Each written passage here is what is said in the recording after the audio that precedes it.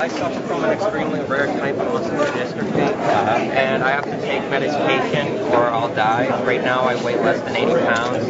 I have all my life. I have support of 5 of my doctors saying that I am living proof that medical marijuana works. I am completely against legalizing it for everyone, but there is medical purpose for it. And you have synthetic marijuana that's available and other pain medications? It makes me sick.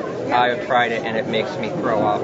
I have tried all the medications there are and all the forms that come in, appetite stimulators or steroids. I have muscular dystrophy. That's completely against my DNA.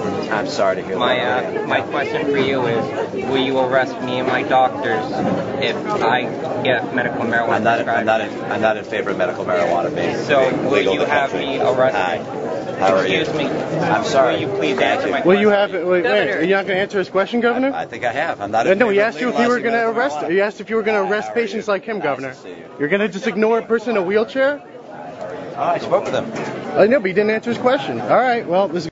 Good to see you, Pleasure sir. to meet you. What's your My name? name is Scott Turner. Scott, thank you so much. I have a question for you. Go ahead. In the states where medical marijuana is legal, Yes. and if it, New Hampshire, if it were legal here, Yeah. I would be somebody who would benefit greatly from Right. it.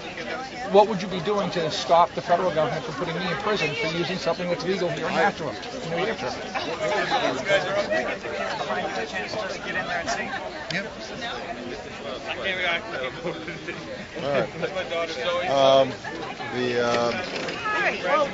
I would not have the Justice Department prosecuting related medical marijuana. It's not a good use of our resources. That's terrific. Thank you. Best of luck to you. Thank you.